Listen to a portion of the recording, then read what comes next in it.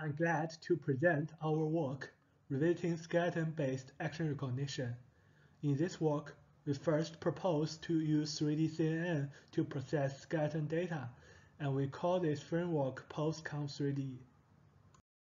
Basically, the framework consists of 3 steps. First, a top-down pose estimator is used for extracting high-quality 2D poses. Second, 2D pose heat maps are stacked along the temporal dimension to generate 3D heat map volumes. Finally, a 3D CNN is adopted to recognize actions. Pose extraction is a critical step for skeleton action recognition, whose importance is often overlooked. We focus on 2D poses instead of 3D ones due to the superior quality that is significant in qualitative and quantitative studies.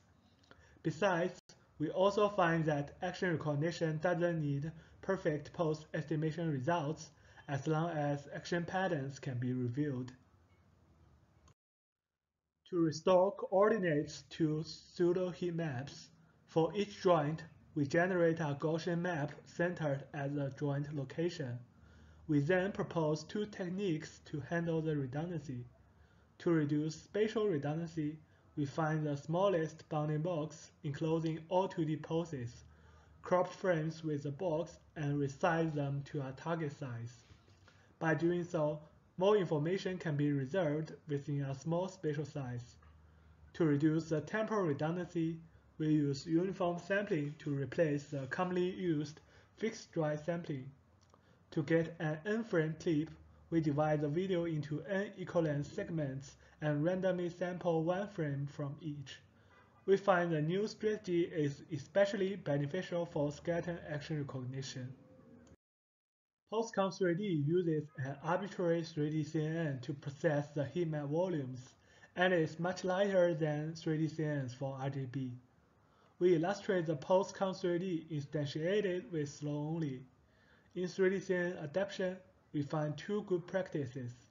First, the input should have a small spatial size and a large temporal length. Second, a thinner and shallower network is sufficient for skeleton processing. We further propose RGB PostCount3D for the early fusion of human skeletons and RGB frames. It is a 3D CNN with 2 pathways, processing skeleton and RGB respectively. With bidirectional lateral connections, RGB PostCount3D significantly outperforms the late fusion baseline.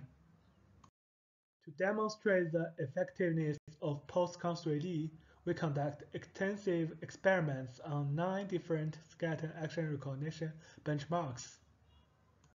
We first compare PostCount3D with a representative GCN approach, MSG3D. With fewer flops and smaller parameter size, PostCount3D achieves strong performance on multiple benchmarks. Besides, PostCount3D has several unique advantages.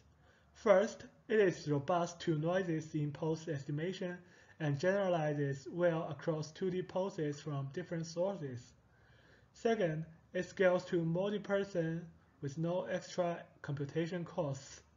Third, using 3D CNN enables a wide design space for intermodality fusion, benefits action recognition with multiple modalities. Combining the key point stream and the limb stream, PostCount3D achieves a sought-out performance on multiple benchmarks.